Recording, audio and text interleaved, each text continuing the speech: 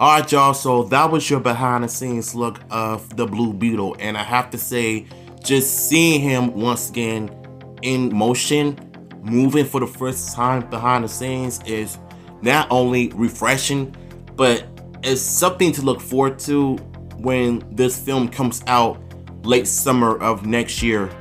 And I say just take your time with the film. Now, this is nowhere done yet. This is only the beginning. And I just love seeing him in motion. Just the blue and the black and the purple mixed together. And you can tell the people behind this movie are doing an excellent job of bringing this bad boy to life. And I cannot wait for more information.